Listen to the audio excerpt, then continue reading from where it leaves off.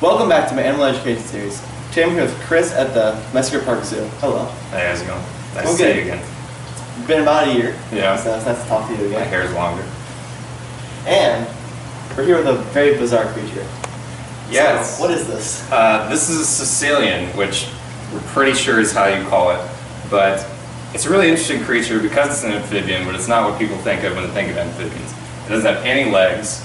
It's actually pretty physically different from frogs and toads and salamanders and all that, so much so that it's in a different classification within amphibians.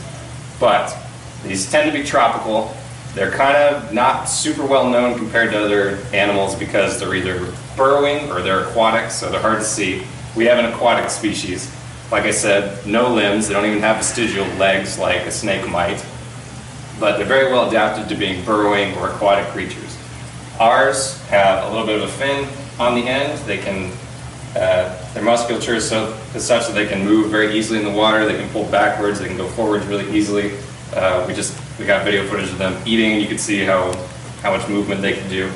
They have very well designed heads for burrowing. They got strong jaws and a kind of a blunt, powerful snout, so they can dig if they want to. And these guys can dig too, just not as common as the terrestrial ones. So very strange amphibians that kind of evolved in the same way that burrowing creatures like an earthworm or maybe even a legless lizard or a snake might.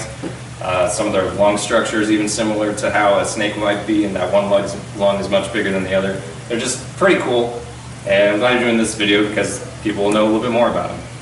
No, I didn't even know about it until our point of contact was like, hey, would you like to do Caecilians? I'm like, I have no clue what that is. Sure, why not? So I did a quick Google search. I'm like, if I didn't know what it is, then other people might not know what it is either, so let's do a video about it. And just to clear it up, what are we feeding them so people can know what they're So they're carnivorous, no Fruit Loops this time. They eat like some fish. They used to feed them clams, but we don't really have that here. So fish, we feed them earthworms, a little bit of gel food, not too much. They used to eat bloodworms when they were smaller, but they're a little bit bigger now and just kind of gets all over the place, so we changed that. And then some krill. Funny you should mention, when they're younger, we fed them a lot more often, but we're actually cutting out feed days now because they're adults. They don't need to grow as much, so they don't need to eat every single day anymore. So I think they're down to about 5 days a week, and we'll continue to cut it down until they're at their adult feed schedule. And are these fully grown yet, or are they?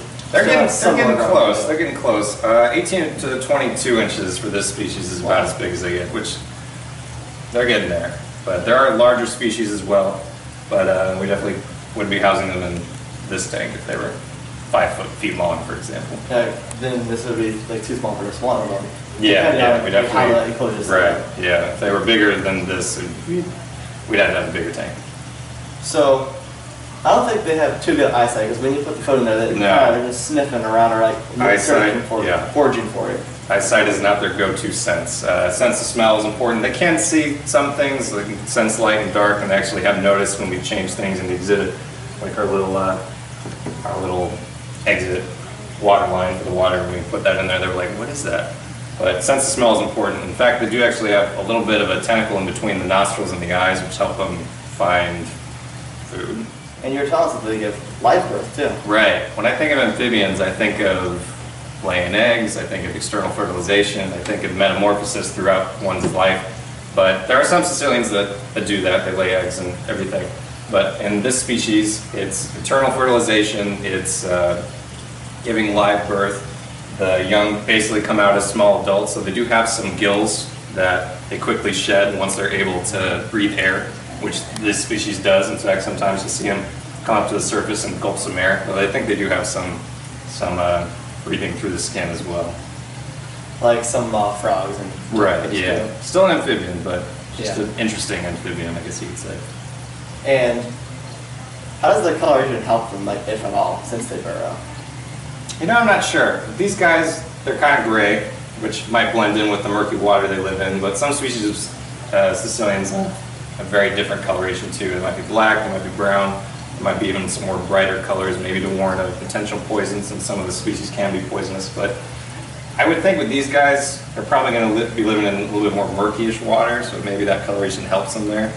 I was thinking just like, my that's good, theory. like some murky water since our eyesight's not that good. Right. Because if it's clear water like this out in the wild, you kind of want to see. Yeah, I think the water here is probably more for guests to check out because they can't handle, we're breathing a little bit. They can't handle water that we might necessarily think of as being as clean as we would want. Well, thank you so much for telling us about these Caecilians.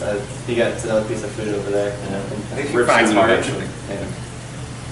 Anyway, thank you again. All right, thanks for coming. No problem. And I hope you guys enjoyed this week's episode. Don't forget to leave a big thumbs up down below, subscribe to my channel, and also check out my Instagram @Closure. As always, I'll see you next week. Ring the bell.